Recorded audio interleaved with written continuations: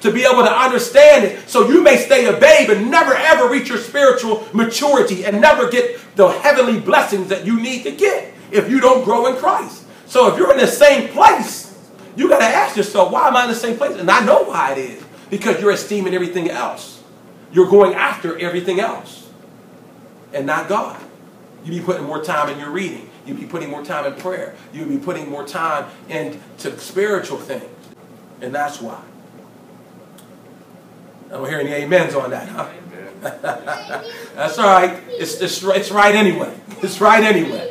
It's right anyway. It's right anyway. So that's what we got to do. You know what I mean? We have to, you know, if we're going to prosper, we have to make sure that we can't stay a child. We got to grow. We got to grow spiritually. We can't stay a child. It looks like a poor, pathetic sight if you see a grown man with a big full beard and he's still crawling around on the floor like a child. It look pathetic, wouldn't it? It wouldn't look right. And then somebody bringing him into and coming into an establishment and he's crawling around on the floor like a child, and he doesn't have any pants on. He has a diaper on, just crawling around on the floor. You'd be like, there's something wrong. You would think there's something wrong, and there is something wrong. That's how it is with you when you're in Christ and you don't grow. There's something wrong with you if you're not growing in Christ. And that's why you're not getting the blessings. That's why, you know, you're thinking that you need to do it this way to get blessed. I need to work more hours. I need to study longer. I need to do this and do that. Whenever he said, come unto me. Come unto me. All that are heavy laden. And I'll give you rest. Take my yoke upon you. Right? He's telling you. It's him. He's the difference maker.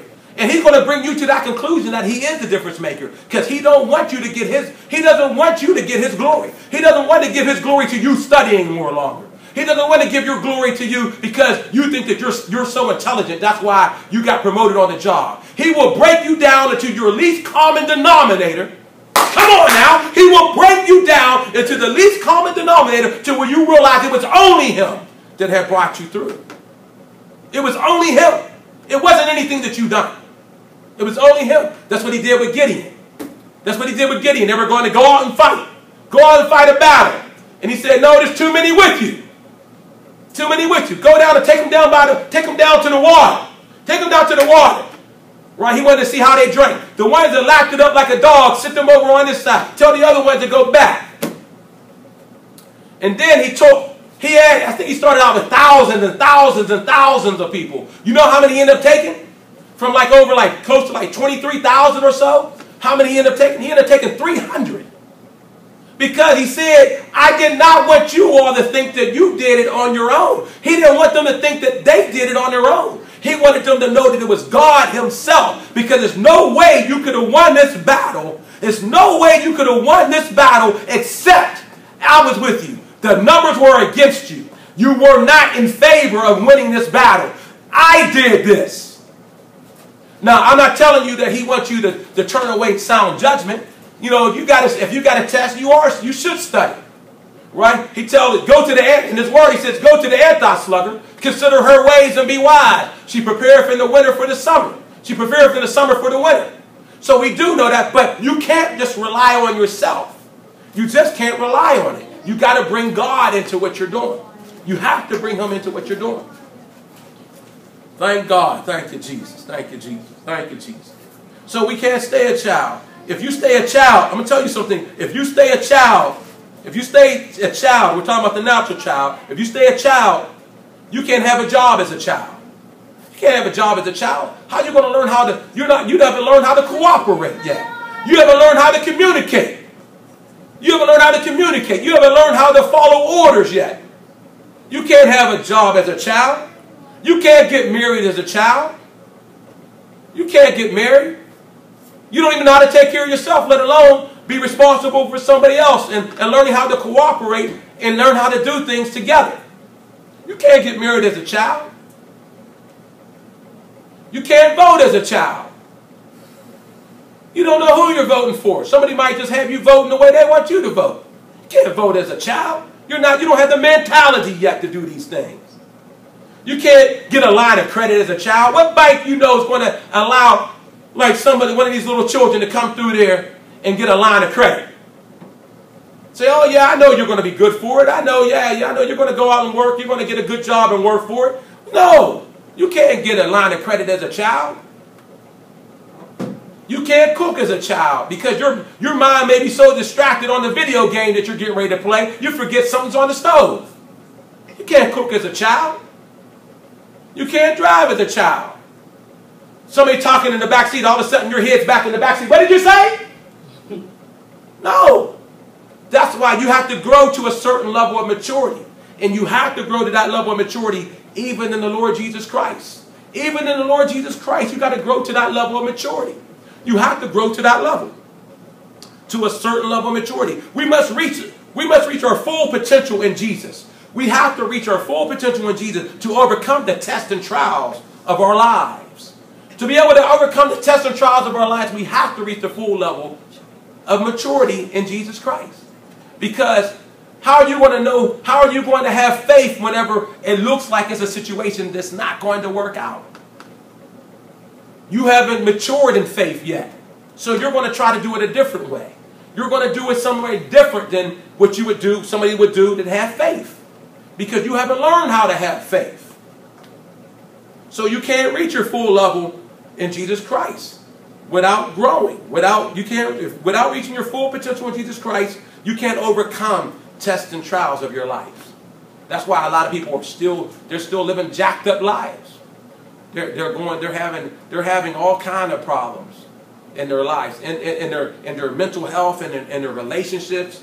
You know, and they're having all kinds of problems because they haven't reached their full potential in the Lord Jesus Christ. And when you do that, that's going to help you to get through trials. That's going to help you to get through tests. You're going to be able to realize that you know that He is the author and finisher of your faith. You realize that your life is in His hands. But if you haven't matured to that level, you're going to feel hopeless. You're going to feel like your life is being tossed to and fro.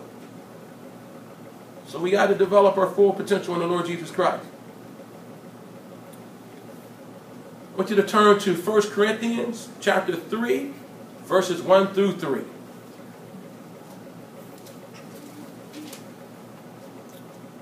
And it reads, "And I, brethren, could not speak unto you as unto spiritual. Could not speak unto you as unto spiritual, but as unto carnal, even as unto babes in Christ."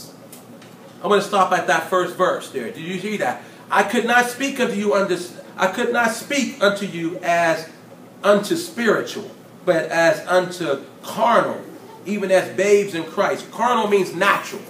So that means that somebody can't speak spiritual to you. So that means you can't get benefit from the spiritual. If I can't speak spiritual to you, then you're not going to be able to receive the spiritual to get benefited from the spiritual, because you haven't put yourself in that position yet. You haven't matured to that level yet. You haven't matured there. So now I can't even speak to you that wise. I can't even speak to you that way so you can come up to a higher level. I can't deal with you like that. I can't deal with you on concepts that the Lord has for us to deal with because you're still in the carnal. I can't teach you about forgiveness. I can't teach you about, going to the Lord. Take that to the Lord. Because you haven't grown spiritually. You think that you have to handle it. You got to say, I can't forgive because look what they did. I got to get them back because you haven't grown spiritually yet. So he said, "And I, brother, could not speak unto you as unto spiritual, but as unto carnal, even as unto babes in Christ." So think about it. That's why you can't get the spiritual blessings, because you can't receive it. You're not taking it in. You can't comprehend it because you haven't put yourself in a place to grow in Christ. But verse 2 said, "I have fed you with milk and not with meat, for hitherto you were not able to bear it." So I had to give you something soft. I couldn't come at you. I couldn't give you this deep spiritual knowledge because you couldn't deal with it. Right? So I had to give you milk. Right? I had to give you something a lot watered down because you can't deal with this. I had to come at you. Maybe I may have to come at you from your level, from a carnal perspective, to get you to understand what I'm thinking about. Right? So said you weren't able to bear. And then it goes on saying, neither yet now are ye able. So they haven't even grown. He said, neither yet now are ye able. So they haven't even grown from where they were. They haven't grown. For ye are yet carnal. For whereas there is among you envying and strife and division, are ye not carnal and walk as men?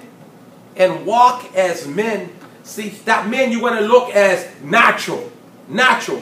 You're not spiritual yet. You're walking still in the natural. So some people may think that they're spiritual just because they come into the church. But they still, if you haven't grown, if you're still in that same place, you're still not complete. You're not walking completely in that spiritual realm yet. You haven't grown. You're holding more onto that natural. You're relying more on the natural. But if we want to get the full blessings of the Lord, we got to reach our full potential in Christ. We got to be able to reach our full potential in Christ.